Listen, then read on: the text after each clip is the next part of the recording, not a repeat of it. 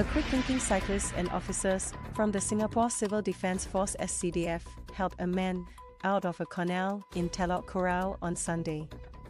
In photos posted on Facebook by Love Cycling SG group member Sam Young, a man can be seen standing in waters that reach his thighs. Two SCDF officers appear to be trying to pull him up a ladder to safety, with one of them extending an arm towards him. The rescue seemed tricky, as the officers are seen balancing themselves on the slope leading to the canal. The SCDF said that it received a call for assistance near Lorong L, Telok Kurau, at around 10 a.m. After rescuing the man via a ladder, its officers assessed the man, but he declined to be taken to hospital. The man is believed to have lost his balance and ended up in the canal. Mr. Young said in his post that he spotted the man while cycling and attempted to help the man himself after noticing that he was unable to climb up as he was too weak.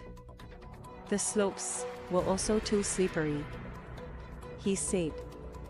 As the water level was increasing and the man was unable to move, Mr. Young said he managed to get a long ladder from around the neighborhood and climb down to try and pull him up.